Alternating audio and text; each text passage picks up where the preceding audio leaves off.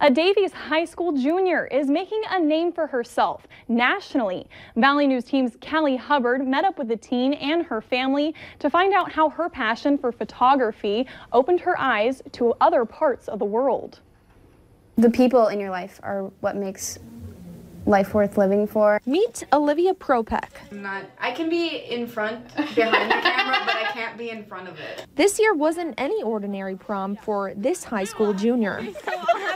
She's also an artist. I've done art since I was super little, so it's always been something in my life that I've done consistently, yeah. And so she took her camera with her to a mission trip to Jamaica. I took a little blue point and shoot, which was actually kind of ironic because that was the camera that I first started on. And captured the locals with her lens. Having a simplified version and a simplified camera kind of allows you to document the people more. Olivia brought the pictures back with her, submitting them into the National Scholastic Art and Writing Awards. And to her surprise, this photo won. She's the person that we were building a house for.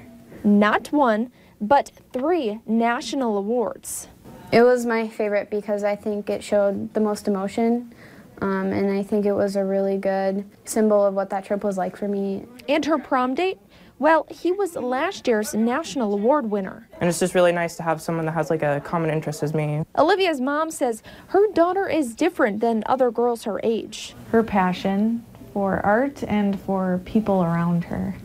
She's very caring and giving. And it doesn't end there. The Propeks tell me that Olivia was invited to New York City this summer to go to the big art show in Carnegie Hall. In Fargo, Callie Hubbard, Valley News Live. If you're interested in learning more about the competition or Olivia's work, visit our website, valleynewslive.com.